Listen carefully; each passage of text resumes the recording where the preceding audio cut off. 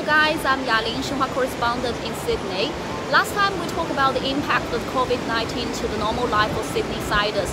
We talked about the panic buying and the toilet paper, but it seems that unfortunately that's just the beginning. Do you see the empty beach behind me? Can you imagine this is Sydney's most iconic Bondi Beach? Although the weather is still warm and the sunshine is still very bright, you cannot swim nor surf here because this beach will be closed since this Saturday afternoon. Not only beaches, but also some libraries, restaurants and shops were closed as well.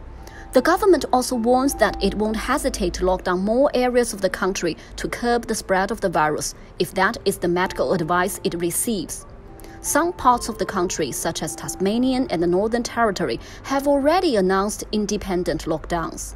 The airport is also deserted due to the total travel ban. This is a suburb in northern Sydney.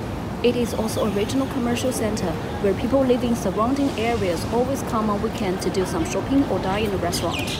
But you can see there are fewer people on the street and some of them are wearing masks. This is a very typical oval. Aussie guys are sports lovers and they always play cricket, football or rugby on such kind of oval during the weekend. Due to the spread of the virus, many sports events and activities were cancelled. So when you see people still doing exercises on the oval, it makes you feel that their daily life hasn't been interrupted. And I think it's very good for our body as well. But do remember, we need to practice strict self-hygiene and follow the social distancing rules.